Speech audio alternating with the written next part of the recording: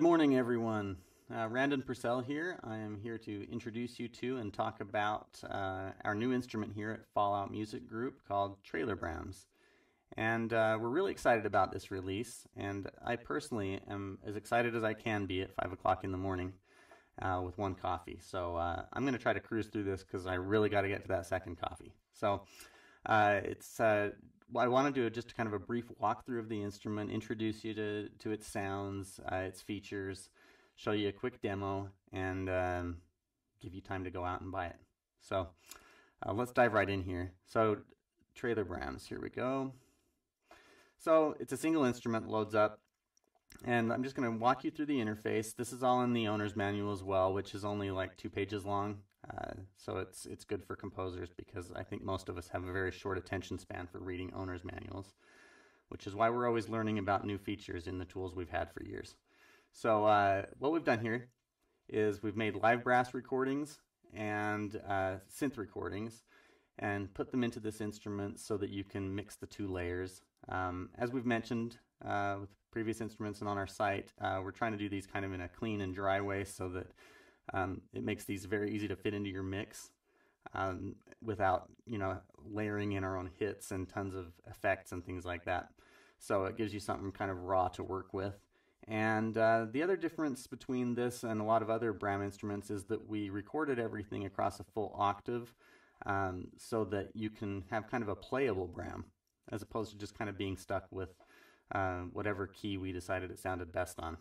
So without further ado, I'm going to dive right in here and walk through the interface. So first off, when it first loads up, you've got this kind of dry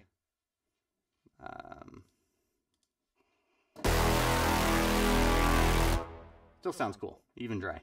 Very playable.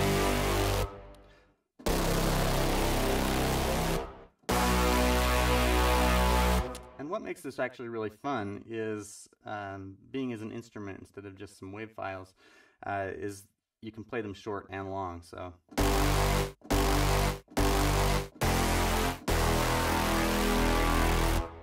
if you need to be able to do things like that, it's a great stab instrument as well. So what we have is down the middle is your 2 volume controls. The first is for your synth layer, the second is for your brass layer. So if I take that all the way down, we're just hearing the synth. The other way around, just the brass. And so that allows you to mix those 2. On top of that, I shouldn't talk while I'm playing that, it's probably going to drown me out. On top of that, we have recorded everything down a clean path and down a dirty path with our own custom distortion chain. So all of these synths here on the left, there's 10 of them available to choose from. They've all got 2 versions, and then our live brass recordings have a clean and dirty version as well. This is all available via the key switches here at the bottom, and I'm going to just kind of show you on each layer here. I'm going to load up a different synth, but first with the brass. So here's the clean, here's the dirty.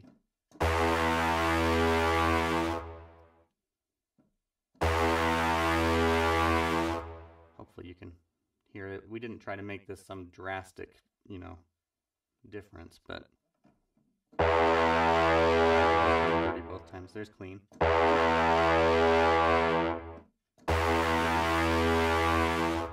And with the synth, let's go clean and dirty. Just kind of mashed it up a little bit there. So together, here's the way these key switches work. They start on C0 and it goes from clean versions of both. Then on C sharp it goes to dirty synth, clean brass. On D it goes to dirty brass, clean synth.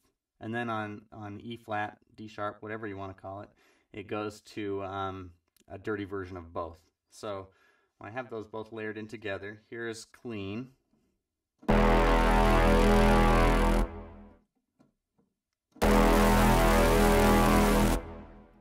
Sorry, I'm talking over it again. Dirty synth only. Dirty brass only. And dirty versions of both. And of course, that's all just the dry recordings as well. So once we start layering in effects, you can really get some cool stuff. So also what we did is recorded everything in 1-bar and 2-bar recordings, all at 120 beats per minute, but with Time Machine Pro, those will stretch to fit your DAW tempo. So at 1 bar, that's what we've been listening to. If I stretch that, or change that, I should say, because it's not stretching, it's actually unique samples. For the 2-bar,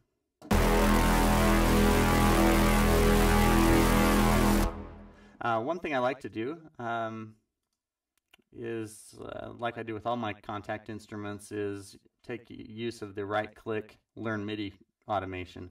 So if you want to use the same Braam throughout a track, but sometimes you want it in 1-bar and sometimes in 2-bar, just slap whatever automation you want on that, and that way you don't have to load up 2 instruments. You can just switch between 1-bar and 2-bar throughout the track. So let me show you the synths real quick, and I'll do this very quickly. I'll use the clean versions for this, but let me take out the brass. So there's 10 synths to choose from over here on the left.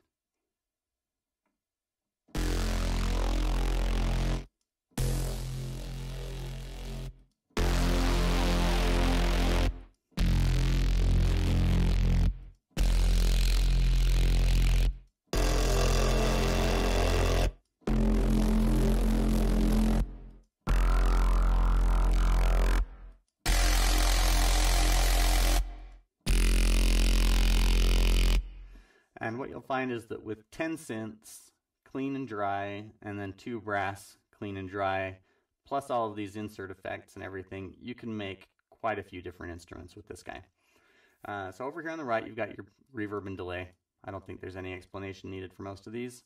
Down the bottom are all your insert effects. You've got your transient shaper, your screamer distortion, saturation, phaser, and a low-pass filter, which when enabled, we've already mapped the mod wheel to your cutoff here for your low-pass filter. And then down along the bottom, your basic ADSR controls. That's really it. That's the whole interface. Very easy to use. And what I'd like to do is take you through the demo I wrote the other morning, just a real quick, hour project. And then I'll show you each of the instruments and how I used it in this, because it definitely is more than just a Braam maker. So without spending too much time dwelling here, we're going to go ahead and start this up, and here is the demo.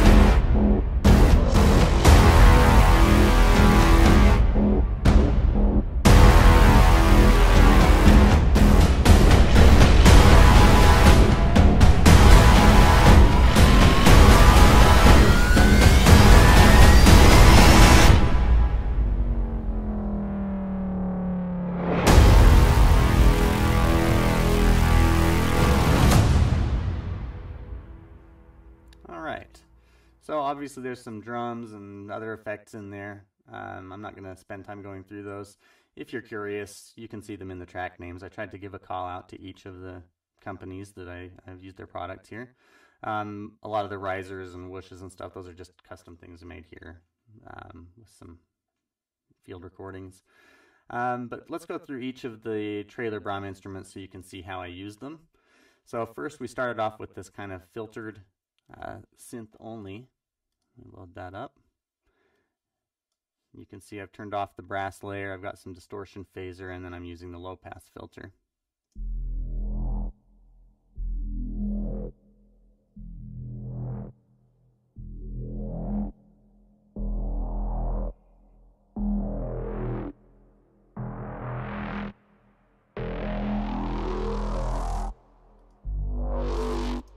So you can hear it's just kind of a cool little synth instrument. Next, I brought in kind of an octave, not even an octave, just a higher frequency version of that with some distortion.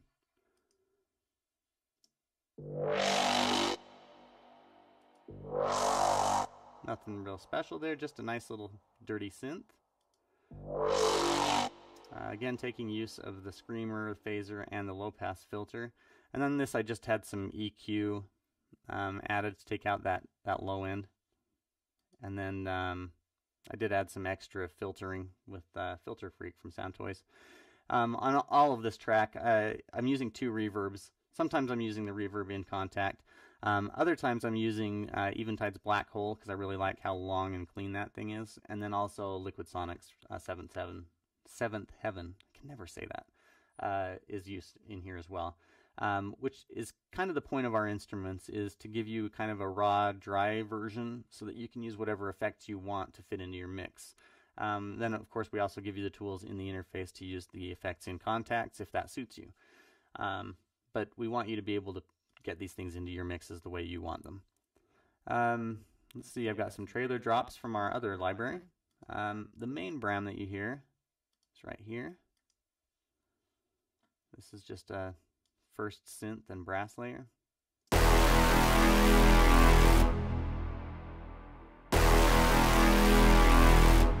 And with that, I wanted it to have even more low-end power, so I loaded up a second instance here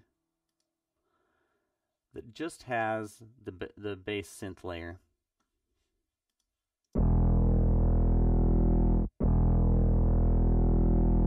So together, they make a nice, sharp, powerful Braam.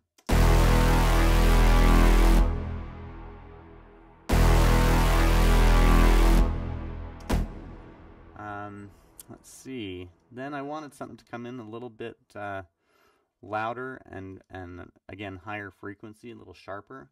So I've got another distorted version of this, a little brass heavy, and I've got the screamer and the saturation on it. And again, I did, EQ out the bottom end of this again. For those Studio One users out there, I also used this little plugin called Xtrem. This is one of my favorite simple, easy to use plugins. You can either put it in panning or trem mode for gating effects or for just panning things back and forth. Super easy, fun to use. I used that just to get it to sweep back and forth.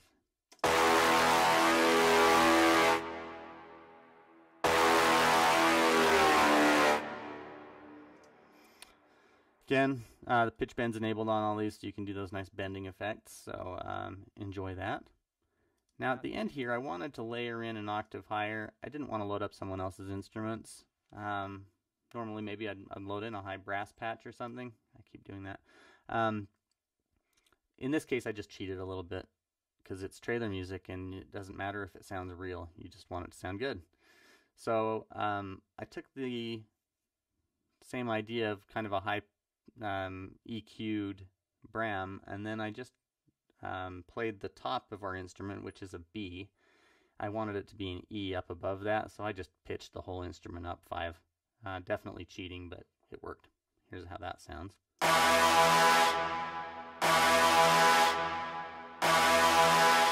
Let's see. Next we had this bending Braam from the beginning of the track. I'm going to go back and play that. So with the pitch bend and some of the effects, it's really nice to be able to kind of do these bending war horns with this instrument. You can do quite a few things. This is just a simple version with the low pass filter getting cranked up as the track moves on.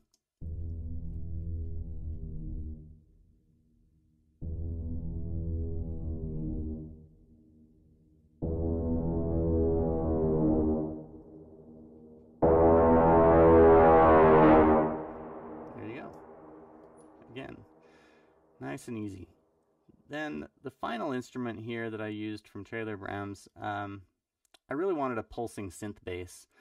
And while this doesn't have that kind of out of the box, what you'll see here is I loaded up this Braam instrument.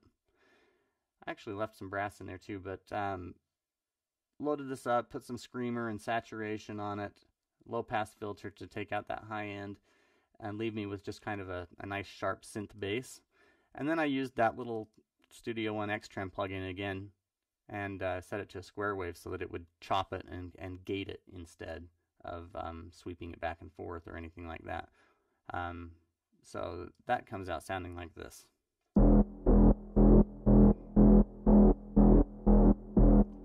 So it's a great way to make pulsing basses, and as you can see, if I were just to switch through the different synths,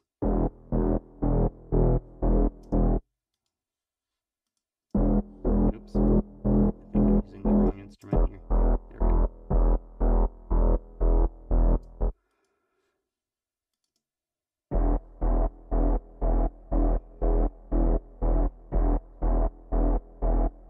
So it's not really the way that this instrument was originally intended to be set up, but you know, it works.